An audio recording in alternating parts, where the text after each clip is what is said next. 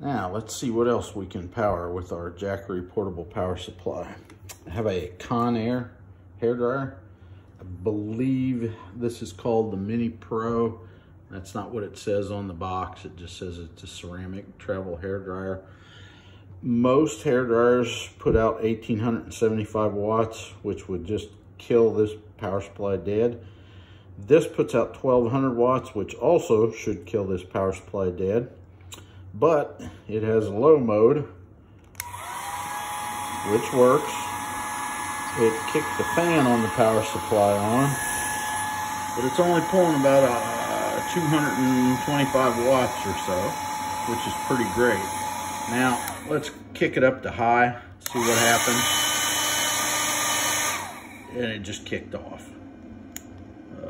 So that's it. It won't run at